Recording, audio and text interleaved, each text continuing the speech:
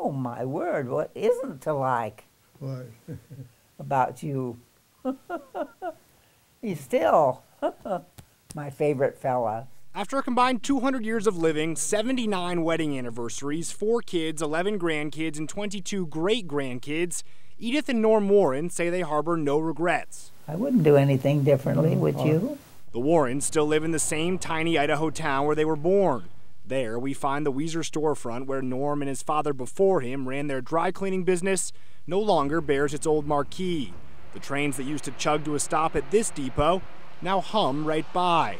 But while the world changed and brought Weiser with it, 99-year-old Edith and 101-year-old Norm say they still see one another as the teenagers they were nearly 8 decades ago. Never gone with anyone else. Edith met Norm through her friend, Norm's sister, Mabel. I knew I liked him, and I made sure that I was able to be where he was. Her plan worked. They dated in high school and wed after Edith turned 19. A world war, a moon landing, and the internet later, they're still married.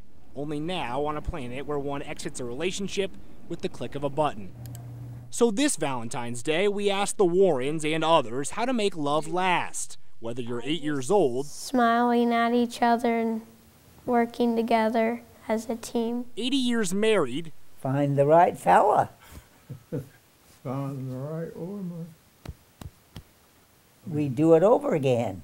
or 8 months into matrimony. Just give them all your money. Jeremy and Kylie Schlater married just last May. Awful.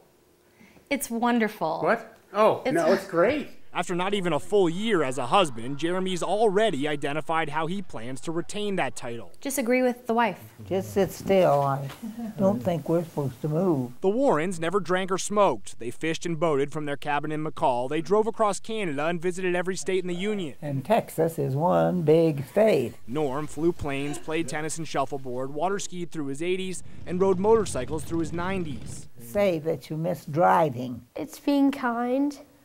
Being compassionate to others. Pieces of glass Norm stained before his eyes went hang throughout his home. He survived a bout with pneumonia earlier this winter. As always, Edith remained by his side. She's been my lovely wife all these years. Weezers turned the high school where the Warrens met into a museum.